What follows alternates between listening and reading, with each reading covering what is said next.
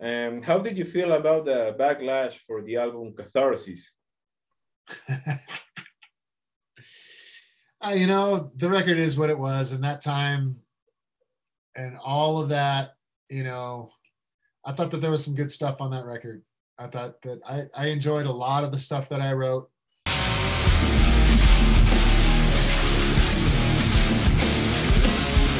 Welcome to Rock Talks. Today we're talking to Phil Demmel, guitar player of Vio-lence and former Machine Head. We discuss everything about the new Vio-lence EP, Let the World Burn, his whole story with the band of Rob Flynn, what's like to be a fill-in guitarist for Slayer, Overkill, and Lamb of God, and more. If you like this interview, please give me a thumbs up, leave a comment, and share the video with all your friends. Also, very important, please don't forget to subscribe and hit the bell. By the way, if you see a little advertisement at the beginning, in the middle, or at the end of the video, please do not skip it. By doing that, you're helping me a lot. Come on, guys, it's just a few seconds of your life, and it will really make a difference for me. I'm counting on all of you. Enjoy the interview. Hello, Phil. How are you, man? Thank you so much for your time. Welcome to Rock Talks. Rock Talks. That's right. Good to be here, man. How are you? Doing great, doing great. Looking forward to this interview, actually. All right. Right. So let's start talking about the new Vio-lence record, Let the World Burn. It's actually an EP. So my first question is, was it recorded during the pandemic, or these were songs that you had before the pandemic? No, we had actually started writing. We did the 70,000 Tons of Metal cruise, and I think that was in January.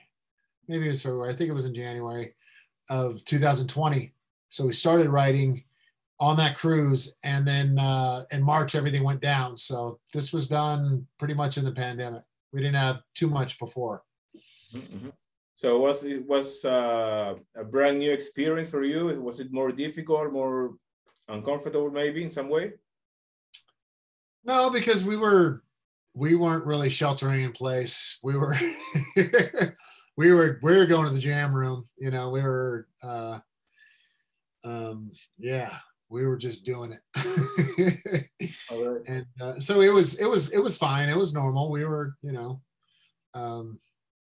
writing is, you know, me and Perry for the most part. Sean was there for some of it, and it's just Perry and I hammering it out. Mm-hmm. And why an EP and not a whole album? An EP? Well, you know, we'd been together about a year doing shows again together. And as we started writing the material, was just kind of not knowing if how we felt about each other or how it would work writing music. So I just wanted to throw out the idea of, hey, let's do 3, maybe 4 songs. Let's see, you know, if we can write together and keep those expectations pretty low as to where not all the pressure of like, oh, well, fuck, we got to come up with 10, 11 songs now. And, you know, just seeing if we can hammer out 3 or 4 songs. It was going to be 4. El Gato Negro was the last song we wrote. And then I had the riffs for, I started riffing on the Upon Their Cross, the, you know, the grindy parts of the song. And I didn't think it was really a Vio-lence tune, but Perry and Sean especially was like, hey, that's killer. Let's, you know, before you know, use it for something else or whatever, let me write something over it. And he did. He came back with something fantastic, man. And it was, you know, it's the song that's different than the others on the EP, but it's still brutally heavy and still Vio-lence. Mm-hmm. All right. And before that, you put out a cover, right? Californian Uber Rail, something like that. Uber Alles, yeah. Uber Alles, yeah. It's a Dead Kennedy's cover, correct? It is, yes. And why did you choose that song to cover? You know, we were we were in the midst of kind of writing, but we wanted to release something, to do kind of a video, and it was in the middle of the pandemic. We filmed it at our bar. You know, everybody's wearing the suits and the masks and everything, and and you know, we wanted to have just something out. We just, you know, it was a song that Sean wanted to play live, and so we had learned it. It was a cool thing.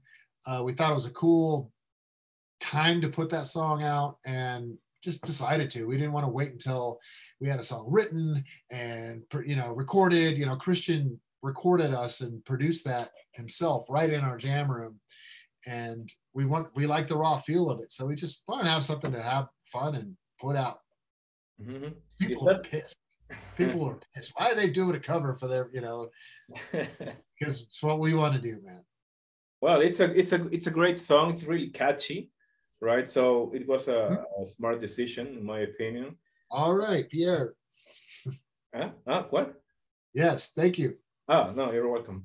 So I wanted to ask you, the video and the lyrics of that cover are somehow related to the pandemic, to all the restrictions? I don't think so. You know, I don't think that was, you know, everybody was saying, oh, they put out their anti-max video and anti-this, and it's just like, it really wasn't, man.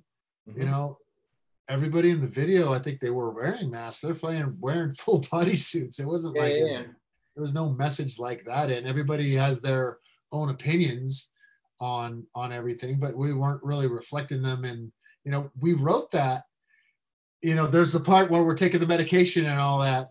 And everybody's, oh, that's anti-vaccine. That's anti-vaccine. And you know what? We did that before there was any talk of vaccines. We did that video before there was any vax, no vax, anything. It was, you know, I had the idea to have, you know, Jello Biafra was going to be in the video, and he didn't, because we were quarantined and everything. But, you know, and then I had the idea of having like a Nurse Ratchet from One Flew Over the Cuckoo's Nest, you know, saying, take your medication. That whole medication time thing is taken from One Flew Over the Cuckoo's Nest. It's got nothing to do with the vaccines at all. So, you know, that's my wife. I'm spitting water in my wife's face, you know. Not only you, the whole band. No, not everybody spit in their face, but.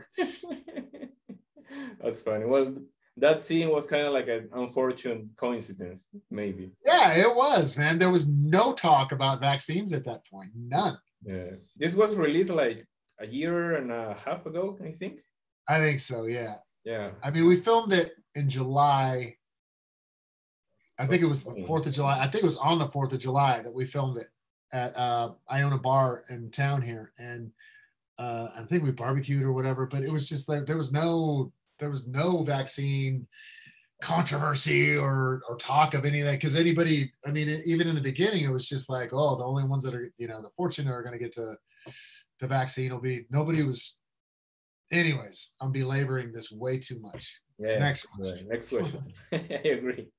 So I want to talk about this lineup. It's kind of like an all-star lineup for Vio-lence, because you have people from Fear Factory, Christian, who used to be the bass player in that band during the 90s and early 2000s, and a guitar player as well for the Archetype and Transgression era. Yeah, right. And you have great guitar player too. Oh yeah, amazing. Archetype it's one of my favorite albums ever. It's a great record. Yeah.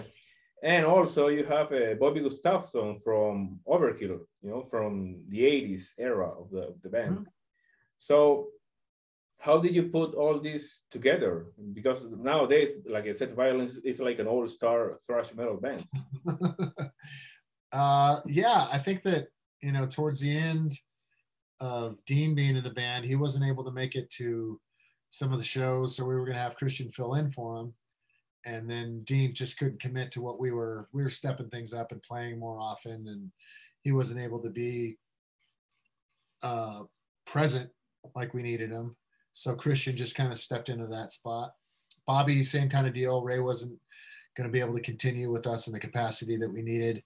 And Bobby was a friend of Perry's. They played in some bands.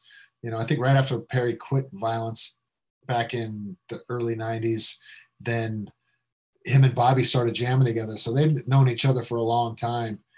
And and so that was like a no-brainer. You know, Bob's got the pedigree, and both of them, you know, they've got the experience, they got the pedigree, they've got the chops, they've got the professionalism, they've got, you know, and they're awesome dudes. They're, you know, great humans to boot. So, you know, they're people we want to hang out with. And so as both of them were really fortunate to have and be available to do this. So Bobby and Christian are permanent members for Vio-lence. Yes. Yep. All right. All right. So are there any touring plans already booked for this year?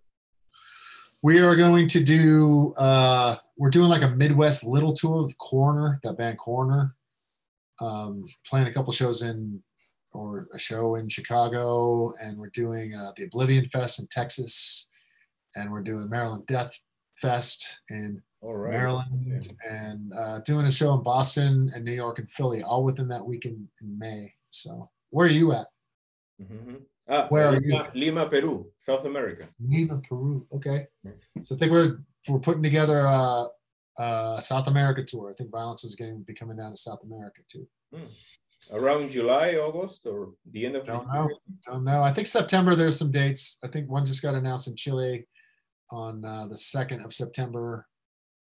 September Negros, I think, is going on in Brazil. I think Vio-lence is going to be playing that. All right. Sounds cool. Hopefully you can make it to Lima. Yeah. Hopefully. So far, some shows, some festivals here and there, but not a whole North American tour or a European tour. I don't think there's going to be like a month-long tour with this band. Maybe, maybe not. It just depends on, I don't think, you know, everybody's in their, you know, mid-50s, reaching 60s, and, you know, don't want to schlep around in a van for, you know, 6 weeks to a month. But if the right situation showed up, possibly. All right, all right. So are you planning to maybe start a new musical project to fulfill your agenda full time? Yeah, I've got a lot on my plate. There's a lot going on with me. I'm, you know, writing music here and there. I fill in for, you know, for Lamb of God sometimes. You know, there's a lot going on. So, can you tell me a little bit more about this new project? I can't. No. All right. Maybe next time. It sounds promising. Yeah. Talk to you in a year and you'll know all about it. All right. So let's go way back to 1988, the Eternal Nightmare era. Yes. All right. So what's the craziest memory touring for that record back then, 88? You know, we did a tour with Testament they were on the New Order and through the States. And that's pretty much the biggest tour that we did. And we only did a handful of tours. We toured with Testament. We toured with Voivod. We did a headline tour with Defiance. And that's it. Really? So less than a year of touring for that? Yeah, album. We did like a small East Coast thing that only had a couple of shows in it. So that's the extent of our touring, you know. And, you know, touring with Testament, and, you know, we had the drums tied on top of the van. We had 2 benches. There's 7 of us in 2 benches in this van. We had all our luggage, all our gear in the van. It was just a van, 15-passenger van, you know, no trailer.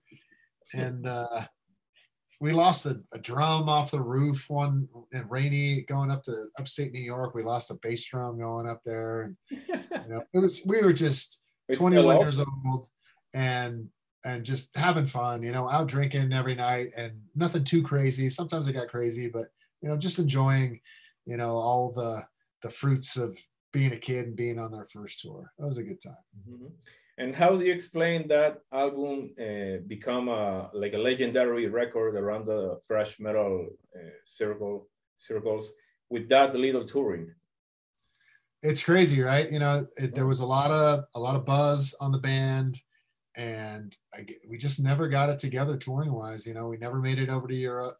We fired our management kind of early on in the recording of Oppressing the Masses, and she was friends with everybody in the industry, so we were kind of kind of blackballed because of that. And so we just never toured. It's good that people remember the record, and it may had that much of an impact. It's only 7 songs, you know. So I mean, this EP is only 5. It's not that much shorter than Eternal Nightmare. So Yeah. if you think about it, so Maybe you will work on an LP maybe next year for Vio-lence. I don't think so. I'm not thinking that we'll do another EP. I want to do another EP, another 4 or 5 songs, depending on, you know, and if they churn out and if we have more, then, you know, I'm certainly not going to stop it. But I don't want to, you know, these came out so good, I think, because we had the focus on all of them, and there wasn't anything getting lost. It was, you know, 5 songs in front of us that we filtered and went over so many times, every drum roll, every beat, every note, every, you know, solo, everything was gone over so much. And I think that all those songs benefited from that, instead of, you know, having maybe not as much attention on if there's 5 more songs or whatever. So I just like that idea. Okay. On the album Nothing to Gain, the band started to sound a bit more groovy, right? A little bit more slow, but still heavy. Do you believe if Rob Flynn would stay in the band, Vio-lence would start to sound more like early Machine Head? Maybe. Yeah, I think that, you know, writing that record, and in the time, that's what was happening. You know, it was 90, 93, 92, maybe 91 when we started writing that. Yeah, I think it was 91, because the Black album just came out, and but I don't know. Writing that record we were just writing not for ourselves and kind of writing for what the label wanted. And, you know, I believe he was writing songs while he was in Vio-lence towards the end, but we had already written that record 2 years previous, you know. And I don't know if we would have, maybe we might have. I'm not sure. I was a big fan after he left of, you know, the demos and watching what Machine Head was doing. I was a huge fan. I loved it, you know. Started the band I started from Vio-lence was basically Vio-lence without Sean was Torque. And, you know, we patterned, you know, a lot after, you know, what Machine Head was doing. So it's really influential on me at that time. Oh, yeah. Yeah, you know, a lot of people, especially like really old school metalheads, they say all the time, oh, the 90s were really terrible for metal because of Nirvana, blah, blah, blah. But I actually believe that the 90s were great for metal because of bands like Machine Head, Fear Factory, Pantera, you know, Helmet, Fate No More, Sepultura, Prong. Exactly. Yeah. So, what's your take on that statement about the 90s? The same. I feel the same as you. I thought that there was, you know, some great metal at that time. Some of my favorite records are from Vulgar. You know, Vulgar Displays from there. Burn My Eyes is from there. Cleansing from Prong is from there.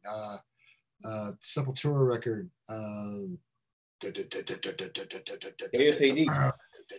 KSAD is so fucking good, man. That might be my favorite Sepultura record. So I mean, all of this awesome things are happening. Even like the Ministry records that were in the mid '90s were killer. Yeah. So I don't, you know, people don't really consider them metal, but you know. Really? Ooh. I don't know. People just, well, they're not really metal, but they're industrial. It's like, well, industrial is pretty fucking metal, man. Yeah, totally. We're metalheads around the world. The live one, is it The Mind is a Terrible Thing to Taste? Is that the live record? Yeah. I don't, but that era, the album that had The Land of Rape and Honey with Stigmata on it, pretty electronic, but still pretty, you know, Helmet. Oh yeah, there's some heavy stuff then. The Meantime, great album. Yeah. All right. And what about the second half of the 90s? You know, the Core and Deftones era, Static X. You know, I was married at the time, and once Torque had kind of ended, I took, 2 or 3, maybe a couple years away from music. I was married, was working, got into running basketball hoops in my neighborhood, playing in city leagues, snowboarding, got into snowboarding a lot. I was golfing a lot, and there was just, I didn't really know a lot about that era, a lot of what was happening in the late 90s too much until like 99, got back into it a little bit. But from that point, from like 97, 96 to 99, I was listening to, Incubus and Stabbing Westward and, whatever was on the radio. It's such a weird time for metal. I was just listening to whatever was kind of on the radio as I was commuting to work. And you disconnected from the metal scene for a while. Yeah, for a bit. And when I first joined Machine Head in 2002, 2003, there was all these bands that, I didn't know of, that they kind of schooled me on. There, like, oh yeah, and this is this band, and this is blah, blah, blah, blah. And, and because I liked like Quicksand and some bands like that were kind of on my radar. Monster Voodoo Machine I liked. And, I followed the big ones. I followed like Fear Factory and what those guys were doing. But, the Machine Head dudes would kind of like show me all this stuff that had been happening when I was, off snowboarding and golfing and all these things. So it's kind of removed from it for a minute. All right. So considering that you briefly played with Slayer, Overkill, and also Lamb of God as a fill-in guitarist, which of these bands or set lists were more challenging for you to learn? Man, they're all hard, and because they're all so different. They're all different. The Slayer stuff just difficult because it's like learning Chinese, because of their writing. Every band, every songwriter has his own language and what they write in, and their riffs and where they are and how to decipher them.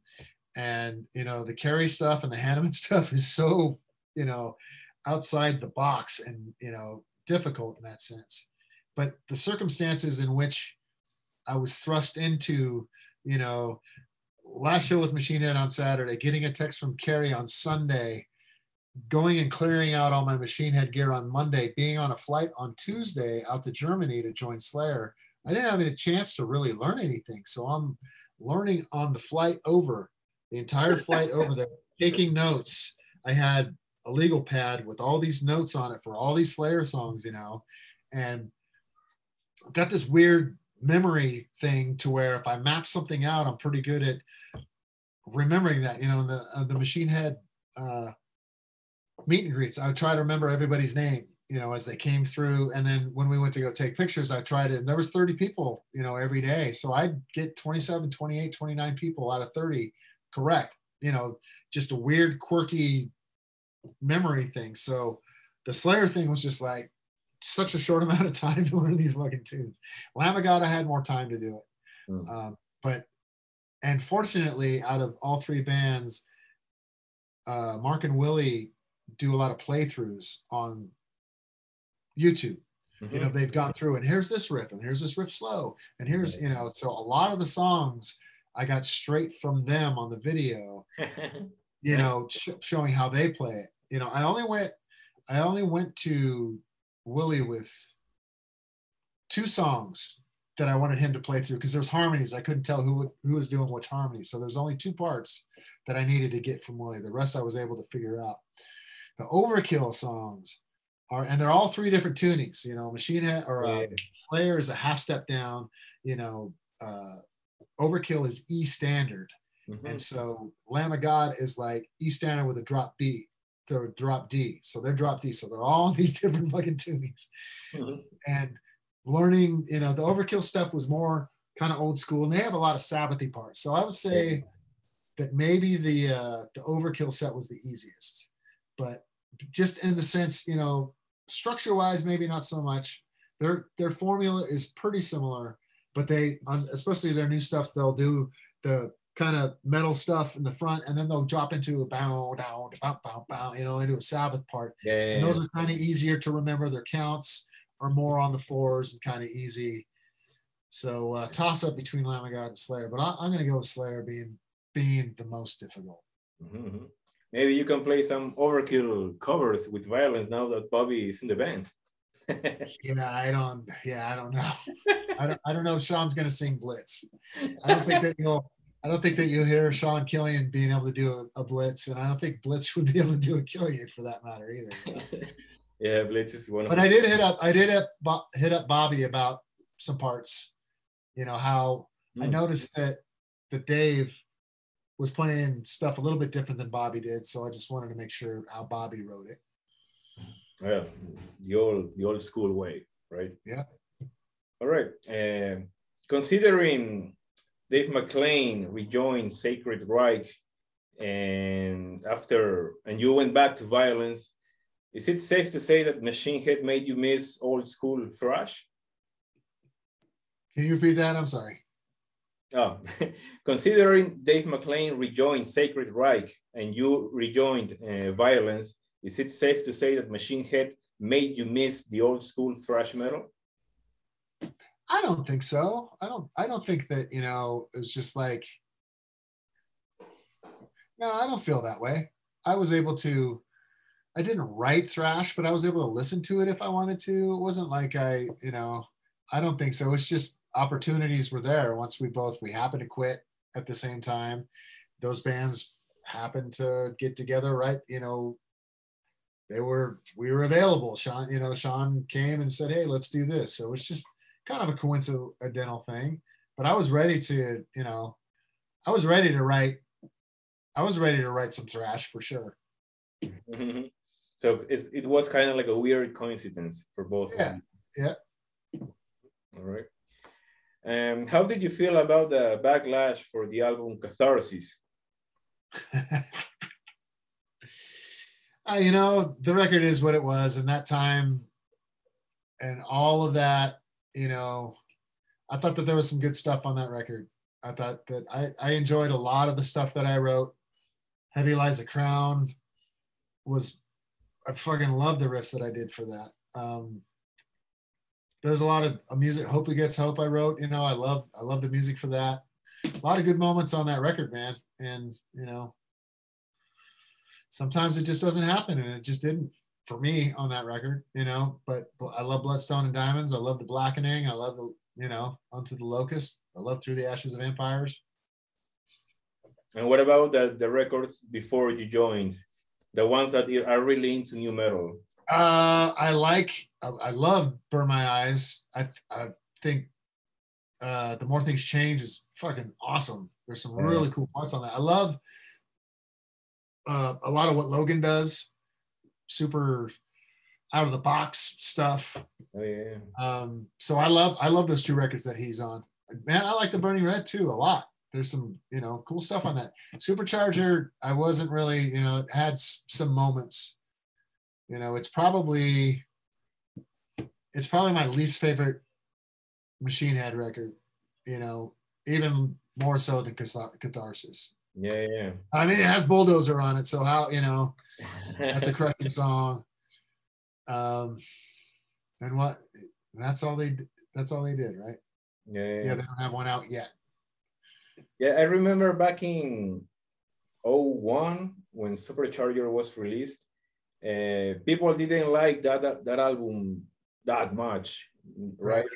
So maybe Supercharger was the catharsis of the early 2000s for Machine Head. Maybe, yeah, maybe. I mean, I don't know how much I want to.